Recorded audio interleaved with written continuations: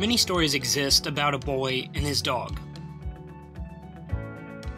But this one's a bit different.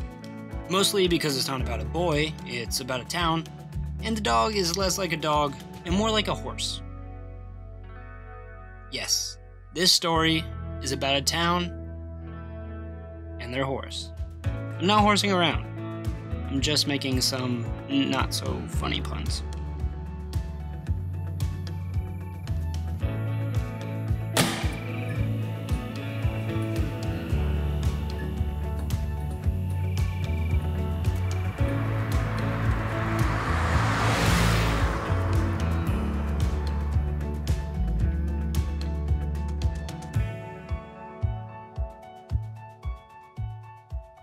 I'm Cody Creech, and welcome to Quiet Town, an audible road trip to lost history and local lore.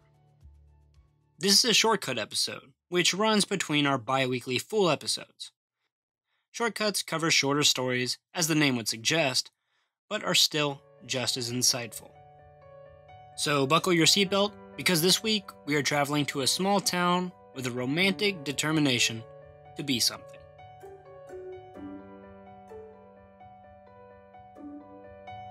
The term commitment to education is thrown around today often as a form of political jargon, but the term has never been more literally interpreted than when a small town in Utah committed in the late 1800s.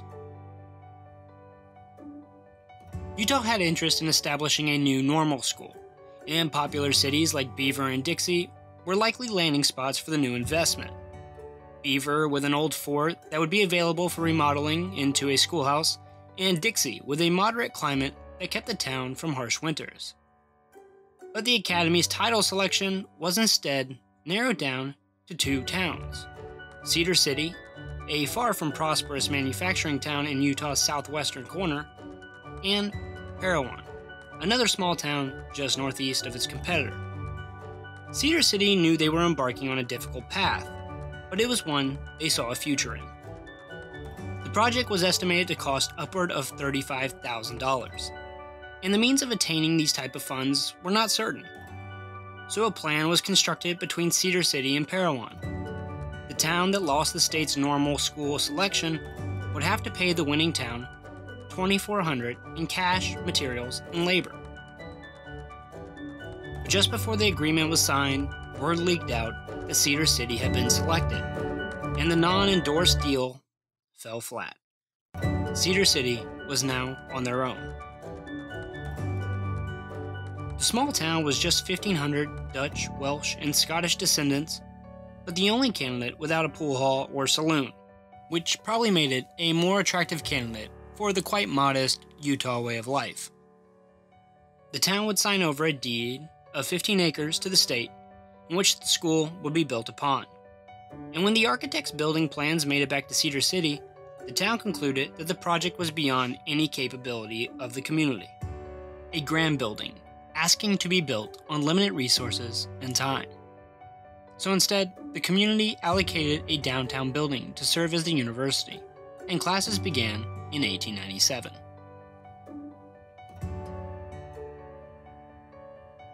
But it would only take 2 short months before their solution would become a major issue. As Utah's Attorney General caught wind of Cedar City's circumvention of the plans, he began to reject the university's payroll submissions. Teachers now found themselves essentially working for free, not necessarily the best way to make an early impression on new educators. The Attorney General was A.C. Bishop, Utah's first, and he determined that the current building being used for education did not meet the requirements of the state. The building must be built on land deeded to the state specifically for the school, and not just a vacant building deemed proper for learning. And the conditions of building the proper facility were now altered as well. If Cedar City wasn't able to complete their new headquarters by September of the following year, the school was to be removed from the state-funded slate. But the community was determined to cut through the red tape and make the impossible possible. They were committed to education. First, they attacked the issue of payroll. 3 separate families of Cedar City took out mortgage loans on their homes from a local bank and used the funds to fulfill the teachers' missing wages. The second issue was exactly how to get their building constructed. The cost alone equaled the town's yearly business income, and the winter season meant having to battle through massive snowdrifts and sub-zero temperatures. So they started with a building committee who dedicated all public and private resources to the construction process. And the committee had to reach deep into their pockets to manage the cost. But in the end, they came up with a hefty sum. In the midst of winter, January 5th, 1898, a group of 5 men began a trek to a sawmill about 35 miles east-northeast of Cedar City, near what is today the tiny town of Bryan Head, and the ski resort that is now located there as well. As if the long journey to obtain and return lumber for the building wasn't enough, the expedition had to endure a record-setting snowstorm. The return back to Cedar City was a toilsome trip as the fleet pushed through 15-foot snowdrifts, often 100 feet long. Temperatures plunged to 40 below, and the crew turned gunny sacks into layered clothing. And when the provisions could not make it to them, they lived off of dried peaches. And here arrives our hero. Not a knight in shining armor mounted on his steed. Instead, it's the steed himself, an old sorrel horse, spearheading the caravan and thrusting through the drifts, one after another, the snow fighting back against his powerful legs. The horse was determined and relentless, and when he did need a break, he would sit for a moment, plopping down on his hind legs and catching his breath. But only moments later, he was up again, ready to front the convoy, plowing the snow from the trail and step by step guiding the pieces of the university back home.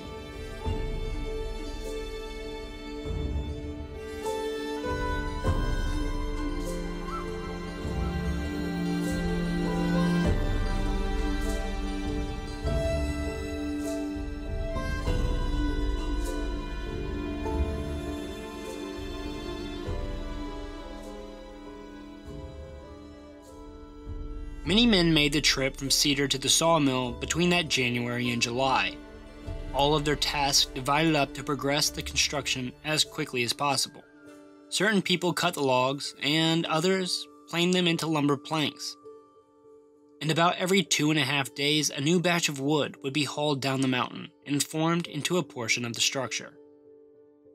The building plans called for more than 250,000 bricks, and to keep up with the schedule, workers often clocked 14-hour days. But the facility called for more than just masonry and lumber. Cold hard cash was generously donated to the project by families who sold their stocks in cattle companies and co-op stores. And many families who couldn't offer stock contributed in other ways.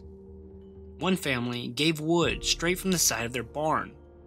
Another gave supplies that were planned for a kitchen addition. And many families donated prize wood that was being saved for coffins. All the sacrifices and extended hours would pay off when in September 1898, the building was completed. Fit with a large chapel, a library and a reading room, a natural history museum, biological and physical laboratories, classrooms, and offices. Cedar City had proved that they were truly committed to education.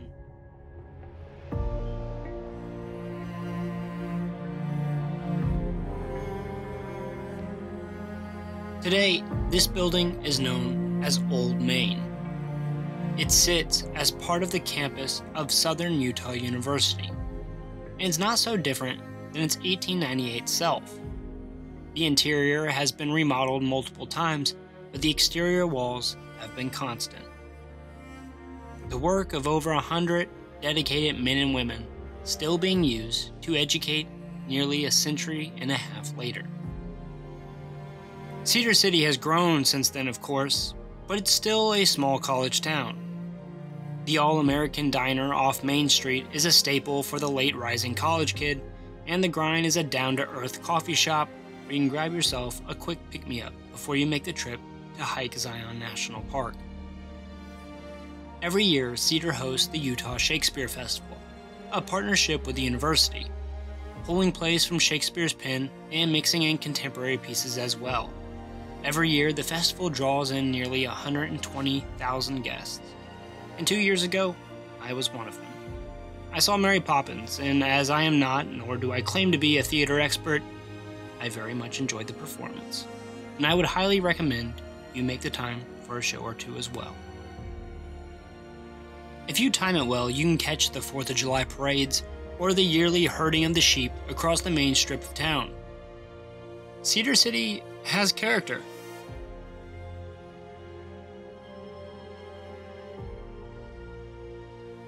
But what about our hero?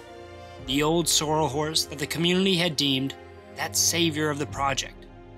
Well, in 1986, he got his recognition. Not too far away from the old main building, a large statue was placed.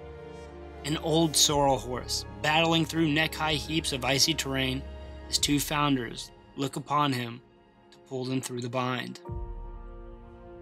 It's known as the Founders Monument, and it's dedicated to the men and women who made the little manufacturing town into a community rooted in education. And of course, dedicated to old Sorrel, who made it all possible. In 1998, the Boy Scouts of Cedar Break placed a plaque depicting the trail that old Sorrel conquered 100 years before. You can still attempt to follow the path yourself, but beware that it is not for the faint of heart, even when it doesn't mean trekking through mountains of snow.